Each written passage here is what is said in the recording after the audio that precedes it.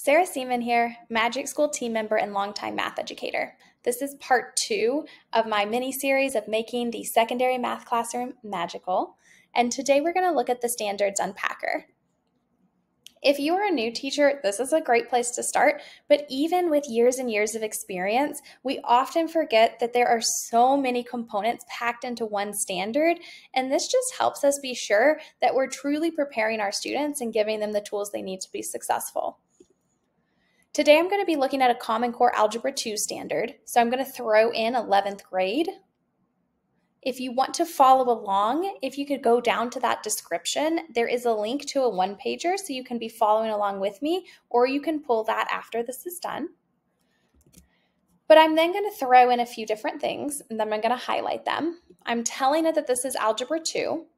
I'm also saying that this is Common Core.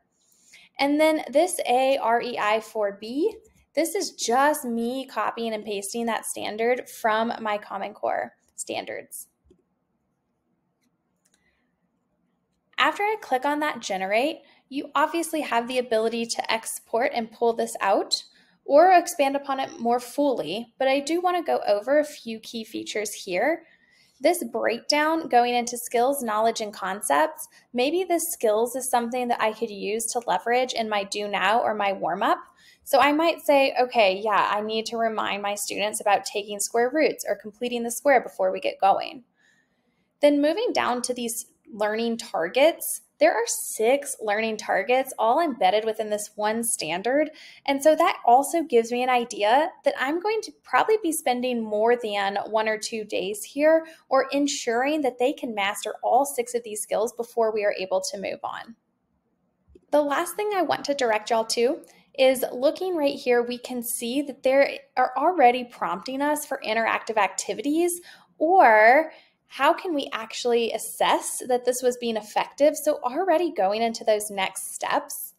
And feel free to go into these pre-populated actions such as summarize, lengthen, or translate. We can also go in and add our own custom prompt.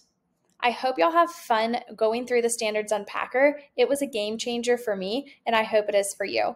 Reminder to check that one-pager in the description and stay around for more math content. Thanks.